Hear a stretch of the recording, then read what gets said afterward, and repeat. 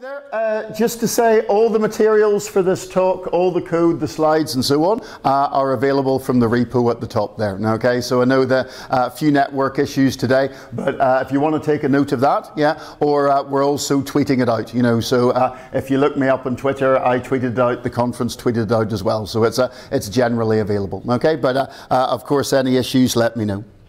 So a little bit about myself. I've been a full-time trainer for almost 20 years now.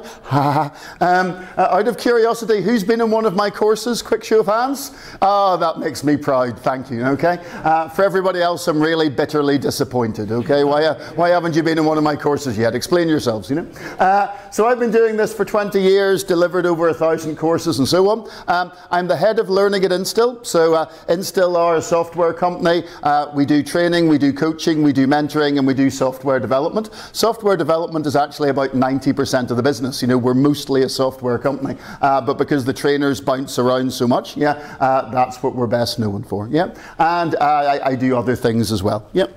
So what this course is about, yeah, is it's about programming in Kotlin with Arrow, okay? So Arrow is a set of extensions for Kotlin, a set of extensions for doing functional programming, and it's getting an awful lot of interest at the moment, okay? So the best way to introduce Arrow is to just dump a huge bucket of code over your heads, okay? So that's what I'm going to do, okay? So take it from me, it all compiles, it all runs, yeah? If you don't believe me, download the project and have a play, you know? That's what it's there for, okay? So what's in Arrow? You know, so first of all, getting ahead of myself, we'll introduce Kotlin, we'll introduce Arrow, and then these are 3 different dimensions of what Arrow is that we'll get into, okay? We'll probably only have time to do the data types, okay? We only have half an hour, yeah? But hopefully you'll be interested enough to go on and have a play with the rest, okay? So quick show of hands, who's actually programming in Kotlin at the minute? Or has programmed with Kotlin already? Excellent, few people, good, good, good. For everybody else, let me just do a quick introduction. So let's say we want to write a program, okay, always a good idea, we're coders, yeah, and we want to write a program and it's going to take in a bunch of numbers and then 3 X's and then print the total of the numbers, okay. So if we put in some illegal input like wibble, it should just say it's ignoring that. If we just put in 3 X's and nothing else, it should return 0, okay. So here's how we could do it in Java, classic Java, not trying to do anything fancy, but trying to show all the programming styles in Java. So we could have a good old scanner, we could have an array list of integers, we could create a pattern object to represent the regular expression, and then we could go into a loop with the while there, scanner has next line, and then there are 3 cases that we need to worry about. Yeah. So if we've reached the end, if the input matches our pattern, the 3 X's, then we're going to go away and break out. If it's an integer, then we'll read it in as an int and we'll add it to the list of numbers. Otherwise, we'll take whatever the hell the user typed and say we don't give a damn about it. Okay? And then at the end, we want to add up all the numbers, and this being Java 8, we'll use the streams API to do it. A couple of different ways we could have done it. I'll do it with a reduction. Yeah? And then we'll print out the total of all the numbers. Okay? So that's our Java solution.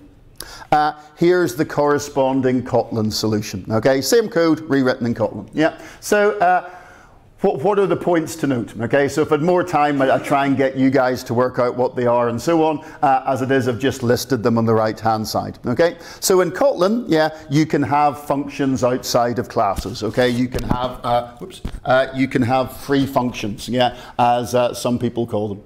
You don't have to put in semicolons. Yay. We have type inference. Yay. We no longer need to hide ourselves in shame from the C# developers. Okay, so yeah, they got it in 2008. You know, but we have it now, and of course it's in Java 10 as well. So we've got type inference, both val and var. So if you declare something with val instead of var, then it's in Java terms. Anybody know? Yes, it's final, yeah, in Java terms, yeah, absolutely. You have helper functions, yeah. So you see there we've got like helper functions to build collections. Print line just works. We don't have to say system out print line, all that kind of thing. We can do string interpolation. We can say $variable name inside a string. So $foo will work, yeah. If you want to say $foo.bar.z, you have to put braces around it. Collections have been greatly simplified. As part of that, you know, the functional programming works better. You don't have this horrible stream abstraction, all that kind of stuff, and there's perfect interoperability, okay? So the interoperability works exceptionally well, okay? So here obviously we're calling into Java types, and that works great, yeah?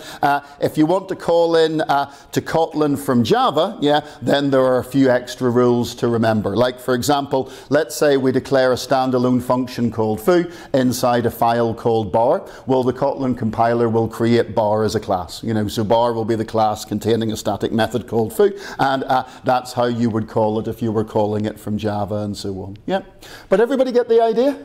Yeah, so it's just nicer, okay, you know, so Kotlin is just a nicer way to write code in the JVM, okay, and there aren't any real sharp edges, there aren't any pain points, you know, there's nothing that's going to give you a huge amount of pain if you're transitioning over from Java, you know, so it's just very, very nice, yeah. So that's Kotlin. What's Arrow and why do we care? Yeah.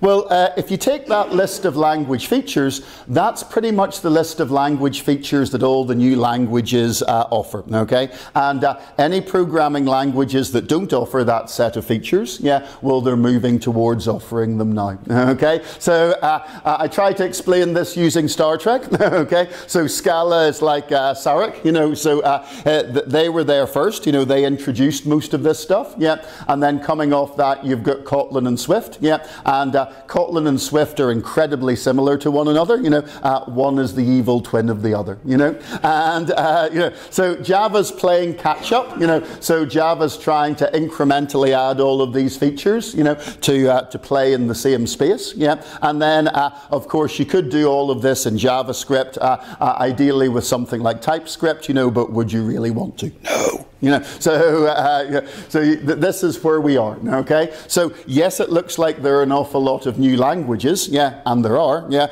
but they're all converging on the same point, okay? But there is a big argument, okay? And the big argument is how much functional programming is enough functional programming, okay? So as you know, the power of Scala and the great weakness of Scala is that it tries to give you the full OO programming toolkit, yeah, and the full functional programming toolkit at the same time, okay? Yeah, and that inevitably leads to complexity, you know, and is that good or is that bad, okay? So you can incrementally get into Scala, yeah, and you can start at the shallow end and walk towards the deep end, you know, but whenever people learn Scala, there's always the danger they kind of trip over and fall too far forwards and you know, yeah, so you know, people who are educating themselves in Scala can have a negative experience, yeah, and that's simply because there is so much in the language, okay, whereas Kotlin takes a more pragmatic approach and say, okay, we're going to give you the OO toolkit, you know, and we're going to give you the bits of functional programming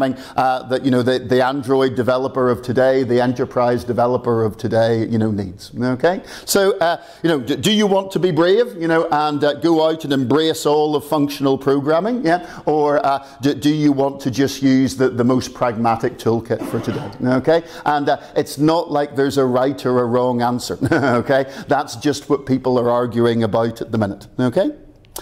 So you can kind of think about it like the three bears, you know, we've got too hot, too cold, and just right, you know. Anybody remember this from The Simpsons? Anybody know what Bart's answer to this is? Any Simpsons fans amongst us? No, so what he does is he just says, well, this doesn't take a genius, you know, and he pours some of the too cold into the too hot, okay? So that's basically what you're doing, yeah, whenever you're working with Arrow, okay? So Arrow is a functional programming library for Kotlin developers who think Kotlin is the best choice for their project, yeah, who are very happy with the Kotlin language, but they want a little bit more functional, okay? You know, they want a little bit of chocolate in their peanut butter, okay? So what Arrow does is it takes the Kotlin language and it adds in some extra functional programming components, okay? And the main one that people latch onto, it might not be the most important one, but the main one that people latch onto is support for, well, you tell me, what's the official scary thing in functional programming, okay? So if you were a C programmer, pointer arithmetic, official scary thing, okay? If you're an OO programmer, polymorphism, official scary thing. What's the official scary thing in functional programming? Starts with N. Monads! Yay! Monads are the scary thing, okay? So with Arrow, yeah, you can do monads and monadic composition in Kotlin and so on. And we'll see some demos of this as we go along. So Arrow came around in January when there were two leading libraries for doing this kind of thing in the Kotlin environment, and they joined forces, okay? Because they didn't want the situation that exists in Scala, where even in Scala you have like libraries for doing more advanced functional programming, yeah, but there's a debate over which one you should be using. So they wanted to be one clear alternative, okay? It's not a formal part of Kotlin, it's not a formal part of the Kotlin language, yeah, but there's an awful lot of interest around it at the minute, you know, and it's here to stay. You know, it's here to stay in the medium to long term, given the number of people who are playing with it and talking about it and so on, okay? It's still very much an evolving technology, and I'm still very much learning it, okay? So this is not some kind of masterclass or expert tutorial or anything like that. This is just a result of my progress so far, okay? So first thing that we want to do is get you familiar with some of the different data types, okay? And the way that we're going to do that is by doing the same thing many times, okay? Who knows the comedian Rich Hall, I think his name is? Yeah, and he's got the joke about Tom Cruise, yeah? So whenever Tom Cruise does a movie, it's the same movie, okay? So there's the movie where he's a cocktail maker, pretty good cocktail maker, but he's a crisis of confidence, and then a woman helps him through it, you know? And then he's a race car driver, pretty good race car driver, but then he's a crisis of confidence and a woman helps him through it, you know. And then he's a fighter pilot, pretty good fighter pilot, but he's a crisis of confidence and a woman helps him through it, you know. And then he's a sports agent, you get the idea, okay. So what we're going to do here is we're going to take the Kotlin data types, yeah, and with brick-like subtlety, we're going to do the same thing time after time, yeah, and hopefully that'll drill in the idea, okay. So the Kotlin language already has very good handling for null values, okay. This is one of its strengths, okay? But let's forget about that for the minute, okay? So let's think about the option type, which you have in Scala and to an extent in Java 8 and so on. You know, what is option, okay? Well, you can think of option as being an abstract base class, yeah? And coming off that, you've got sum and none, okay? So a sum is a set of 1, and none is a set of 0, okay? So here's a classic example, you see at the top there. Let's say we want to call good old system get property, okay? So if I say system get property java.version, you know, it'll say like 8 dot something or 9 dot something or whatever, okay? But if I say system get property wibble, yeah, I'm going to get back null, okay? So one way we can handle that is by saying, okay, if the result was null, then return a sum of result, otherwise return a none, okay? So you see there it's declared as returning an option of string, okay? So an option is just a set of either 1 member or 0 members, okay? So you see there I've written it two ways, okay? So the top way is good for learning, the bottom way is how you'd actually do it, yeah? And then having done that, I can pattern match. So you see there I can say when, and I can handle the two cases, yeah? Or I can say get or else, okay? So if it's a sum, we'll get the value in it, otherwise we'll get that default value. Or yet another way, yeah, is that I could fold over it, yeah. So you see there I say input.fold, and I'm passing in 2 code blocks, okay, 2 blocks of code to be executed, yeah. So the first one is the one to be executed if it's a none, the second one is the one to be executed if there's something there, okay, yeah. So the way to remember how fold works, and a bunch of other things as well, is that right is right, okay. So that the case on the right is the one that you execute when the thing works or works best, okay. And left is wrong, left is sinister, okay? So any lefties amongst us? Oh, okay, yeah, don't worry, it's okay, you know, you're forgiven. Yeah. So another way that we could do it, yeah, is we could go through a flat map, yeah. So let's say we've got 2 options, yeah, and we only want to proceed in the case where the first option is a sum, okay? So we either want to get back nothing from this, yeah, or the 2 sums, you know, if the 2 options succeeded. So you could try all of those, that's what this code does, and it produces those results, okay? But let's try a slightly harder problem, okay? So let's say we've got a postcode, yeah, and you see there the postcode type takes an input, string question mark, okay? So the question mark means this might be null, okay? And the Kotlin compiler will force us to handle this, okay? So we'll have a postcode type, yeah, and that postcode type we'll have a method called value, yeah, and that will return an option, yeah, of the value of the postcode, you know, that string, whatever it was. And then we'll have an address, and the address may or may not have a postcode, and it'll have a method called location, and that will return an option of the postcode, because it might not be there, you know. And then we'll have a person, and the person may or may not have an address, so we'll have a residence method that returns an option of the address, okay?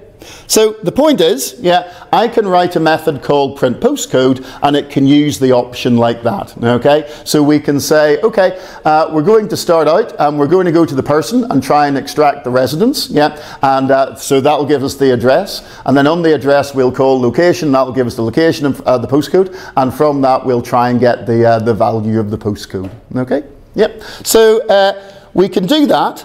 We can write a little method like that. We should say we're folding over it again for the two results, and then we can try it out and it'll work, okay? So this bit here, yeah, the calls to bind, okay, that's the monad, okay? That's the monadic composition, okay? The clue is in the option.monad, okay? So we're now doing monadic composition in Kotlin, okay? We can feel proud, okay? So we're being fully functional, yeah.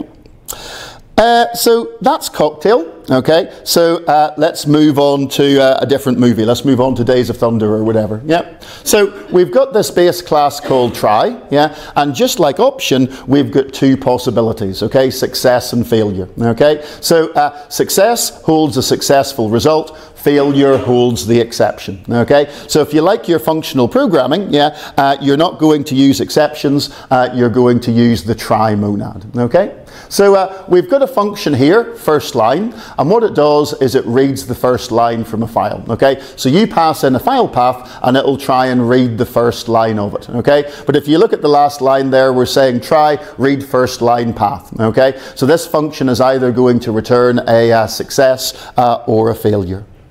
And then notice I can do exactly the same things as before, okay? So I can do pattern matching, I can use the when, okay? I can fold over it, you know? I can say map, okay? And the map will only be done in the case of a success, okay? If I want to do something in the case of a failure, I can say recover, okay?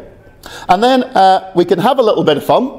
So let's say we know that we've got a file, and the first line in the file is the name of another file, and the first line in that file is the name of another file, you know, and so on, okay, until we get our final result, okay? So how could we do that?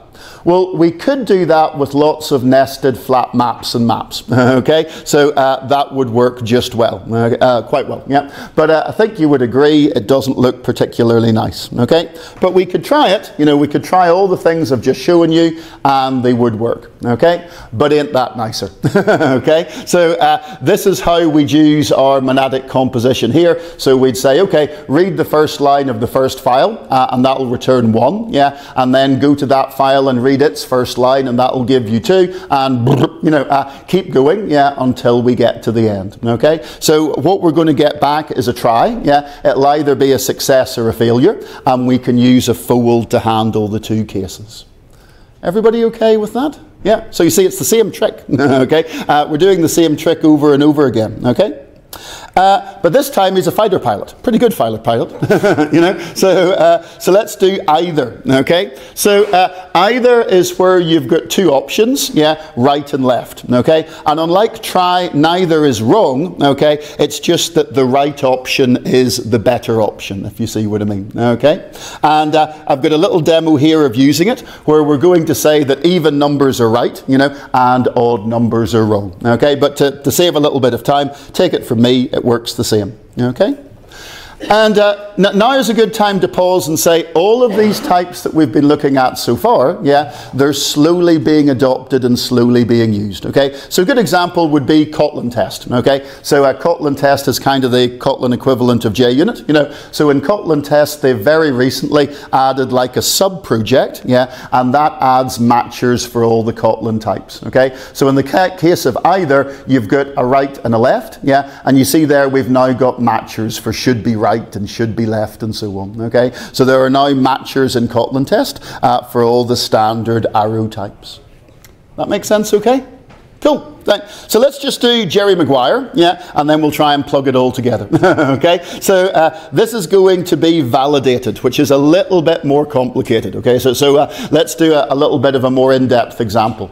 So let's say we want to ask the user a bunch of questions, yeah, and if they've answered all the questions right, create an employee object, okay? So we'll ask for the ID, we'll ask for the age, we'll ask for where they work, their department basically, yeah? But the ID has to follow a pattern, the age has to be in a range, the department has to be from an enum, okay? So if they pass in invalid data, yeah, then we want to print out what the errors were, okay? So you can guess what's coming. There's a base class validated, and coming off that we've got valid and invalid, okay? So valid will hold the result, invalid will hold the error message. So I can write a bunch of functions here, like check ID, check age, check department, and so on, and they're going to return a validated, okay? So each of these is going to be valid or invalid, okay? And then you see what I can do is I can call my functions, yeah, and in this case we don't use monadic composition, we use what's called an applicative, okay, but the effect is pretty much the same, okay. So you see there I'm saying map, ID, age, department, and so on. So if all of these were valid, yeah, then we will create the employee, and this right hand lambda, code block, whatever you want to call it, within the fold will get executed, yeah, otherwise the one on the left will get executed. Everybody okay with that? Yeah, so that's how we could do it within Arrow. Yep. And then to finish off, yeah, because time's getting short, you can start using these in combination, okay? So in the example that we just did, there was a bug, okay? So let's say we ask the user what their age is, yeah, and we say, well, my age is Wibble, okay? Well, then we're going to get a number format exception. And why did we do that? Yeah, well, because here we said ask question, how old are you? And that returned a string, and of course we just called toInt, you know, on the string. Okay, so we were half right in that we needed a validated. Okay, but anybody who's done this before, tell me what we actually should have used. We should have used a validated, but with a, don't leave me hanging. Try, yes, thank you. Yeah. So what we actually need, yeah, is we need a try of validated. Okay. So these data structures become more powerful, yeah, once you start stacking them on top of one another. Okay. So what we want to do is we want to start combining these things.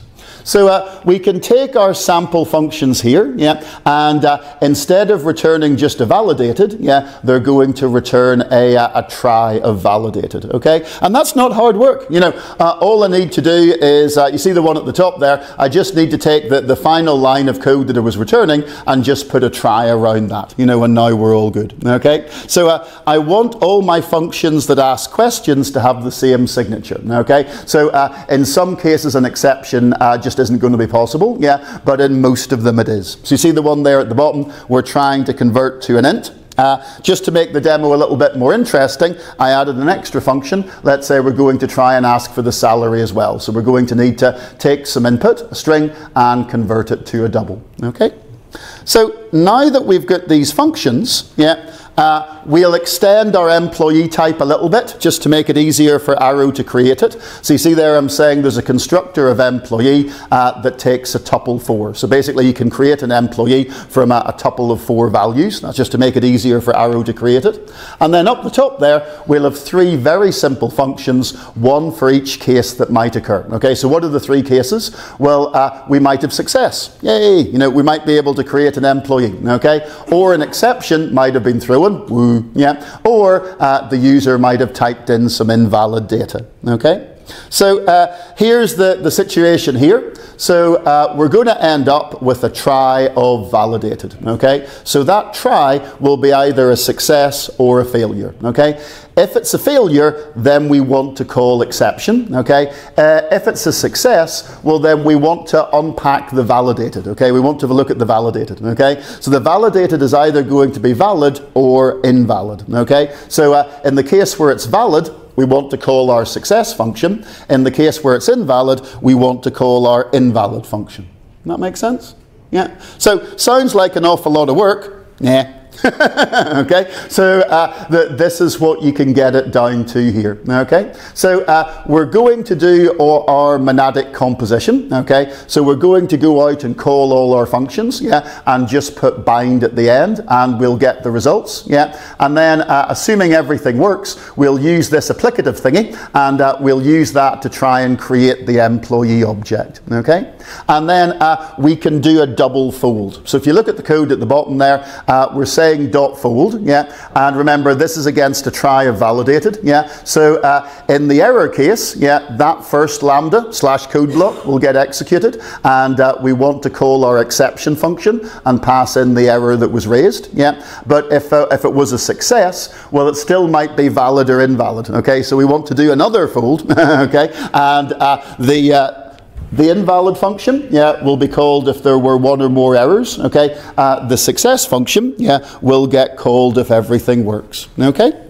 And here it is here, you know, so if you download the code and actually put it into IntelliJ and run it and so on, you'll see that I'm not lying, okay? So it does actually do what it says on the tin. Everybody okay with that?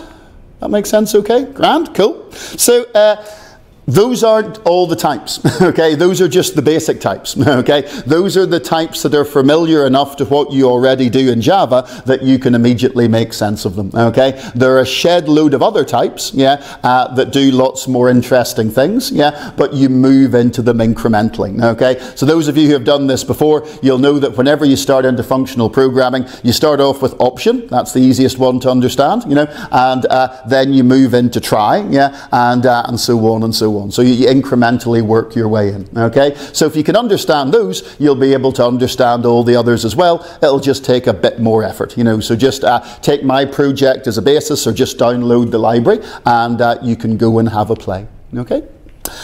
So what is there besides that?